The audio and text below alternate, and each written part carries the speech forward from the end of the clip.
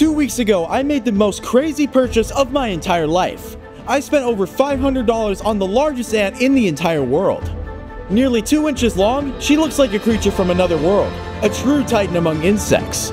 But here's the catch. These ants are notoriously difficult to keep alive, and even the most experienced ant keepers can have trouble keeping them. Can this lone queen defy the odds and build a massive thriving ant empire? Or have I just wasted a small fortune on an impossible dream? And this was my challenge.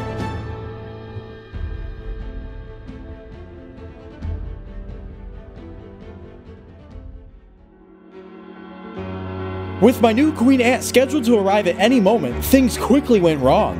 Days passed after the expected delivery date of my package and it was nowhere to be found. And very quickly my excitement turned into anxiety. Had my ambitious plan fallen apart before it could even begin? With the shipment delayed, there was nothing that I could do but wait. I had no way of knowing if the package was lost, damaged, or if the queen had even survived the extra time in transit. So to keep myself busy, I focused on preparing for her arrival, crossing my fingers that it wouldn't all be for nothing. To ensure the queen's survival if she does arrive safely, we need to create a habitat that simulates her natural environment.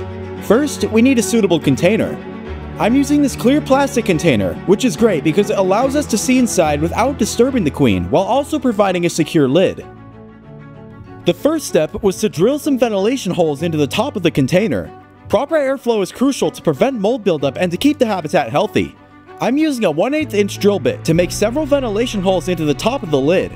For most ant species, this size hole would be far too large, but since this is the largest ant in the world, I can afford to make the holes a little bit bigger without worrying about escapes. This ant species originates from northern Africa, so the best way to replicate their natural environment is to create a warm, humid habitat where the queen can settle and establish her new colony. To achieve this, I'm using reptile soil, which provides the ideal texture and moisture retention. I've also added a piece of wood with a natural nook, giving the queen a perfect spot to dig out her founding chamber. To further enhance the environment, I'm also adding some sphagnum moss to spread around the enclosure, helping to maintain humidity and also create a natural setting. With everything in place, the setup is now finally complete, and you can see the spot under the wood where I hoped that the queen would establish her new home. The final step is to lightly add water to the nest, ensuring that the soil has the right level of moisture for a comfortable and stable environment. Every day I checked the tracking, anxiously waiting for an update on when my queen ant would arrive, and now, finally the package is here. But all of this preparation means nothing if she didn't survive the journey. My fingers trace the edge of the box as I hesitate. If she didn't make it, the entire project, everything that I had planned, ended before it could even begin. Taking a deep breath, I carefully slice through the tape. As I lift the lid and push aside the packing material, and then, I see it. A small, neatly wrapped vial nestled inside. This had to be her. With the new vial in front of me, only one thing was on my mind. Did she survive? The package had arrived 3 days later than I expected, and before being shipped, the queen had already laid eggs. I could only hope that they had made it, and that she hadn't stress-eaten them during transit. This was it, the moment that I had been waiting for. As I pulled out the cotton from the tube, I squinted in to see if I could see anything, but I couldn't see a thing, not even the slightest of movement. There was only one way I could find out if she survived, so I carefully placed the tube into what I would hope to be her new home if she was still alive, and with a deep breath, I slowly slid out the cardboard barrier of the tube, my hands slightly shaking. Every second dragged on as I braced myself for the worst.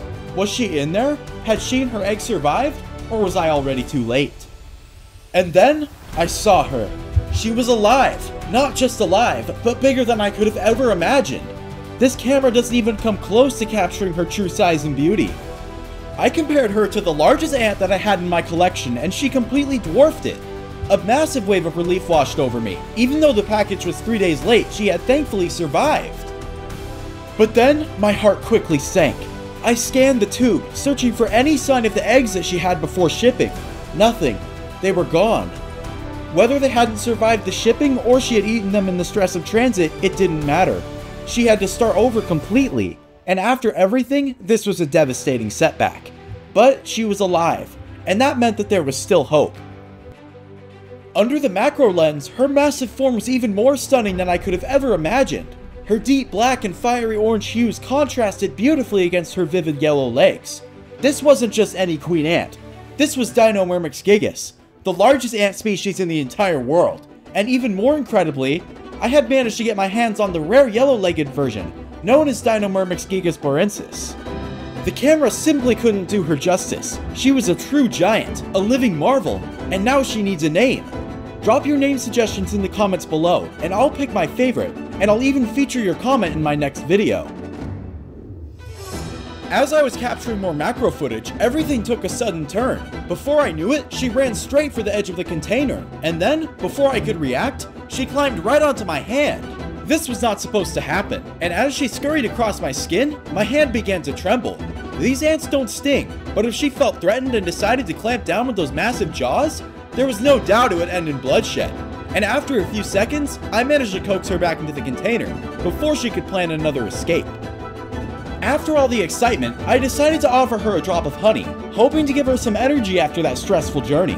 But to my surprise, she didn't seem very interested. Maybe she was still adjusting to her new environment, or maybe she just wasn't hungry. I'll leave it in there for a couple of days, but if she doesn't touch it, I'll remove it to keep her setup clean. I will be keeping a close eye on her, and I'll be updating you all on how she's doing soon. But before the next video, she needs a name. Drop your names in the comment section below, and I will pick my favorite. Be sure to check out my Instagram in the description for updates on her and my other ants. And with that said, thanks for watching and stay tuned for part 2.